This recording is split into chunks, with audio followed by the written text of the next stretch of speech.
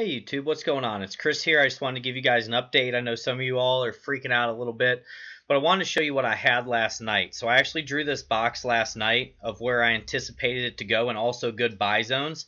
And as you can see, we crept down here to about $160 or so before being bought back up.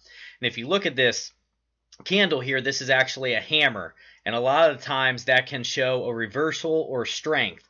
So what I wanted to show you guys here, let me get this out of the way. So it did actually go into that buy zone. So if anyone bought around 160, you can see it's around 180 right now. So let me get this out of the way and let's zoom in on this candle here a little bit. Okay. So guys, as you can see, that's the hammer right there. So what happened was the bears tried to push it down and the bulls bought it back up.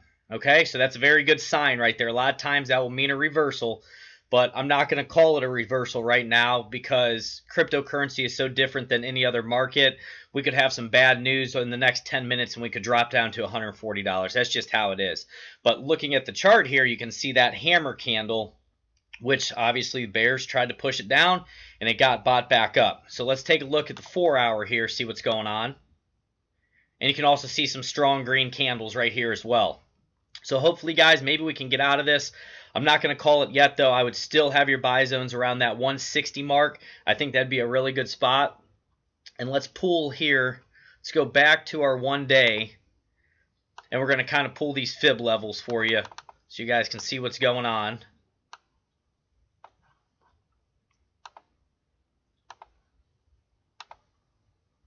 See where we're landing. Okay. And guys, what you can see, how it broke down to this 618 here, and what happened? It got bought back up almost to the 50.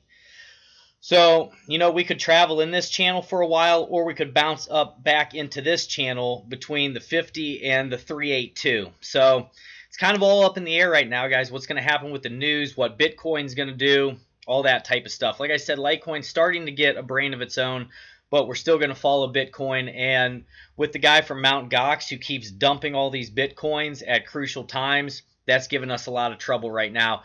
I was listening or reading yesterday, and they said that he still has 180,000 Bitcoins. So that's kind of a frightening thing because we just don't know when he's going to dump them, you know. So I just wanted you guys to pay attention to that. He's a huge whale, so do a little reading into that.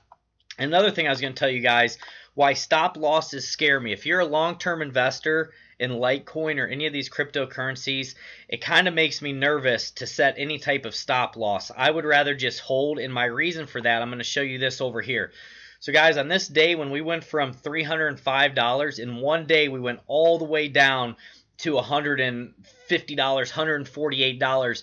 So think if you guys had a stop loss here at 155, 160, somewhere in here, and all of a sudden it was triggered, and then the price ended up closing here at $250, and you just sold all yours for $150. So that's what kind of scares me, because it seems like these big whales can come down all the way here, push everyone out, and then buy it right back up. And you can tell by that wick right there. So I want you guys to be very careful with your stop losses, because you could put them in being fearful that, okay, so let's say we put a stop loss here at $160 and it goes to 158, and then all of a sudden we're back up to $180 and you were sold out at $160 because you had the anticipation we were going back down to 120. So that's where it gets a little bit troublesome. And I just wanted to check the MACD for you guys real quick here. See what's cooking. Okay, and guys, you can clearly see that we broke down, and that's when we had that big sell-off. Histogram's in the negative here. I'm hoping that we can start tailing back this way. So that's the things that I'm looking at, guys. I just wanted to bring that to you. Hold strong, hold steady, and if you have some extra money, that 160 zone, that is a great buy zone right around in here. That 165 or so. So God bless you all. Take care.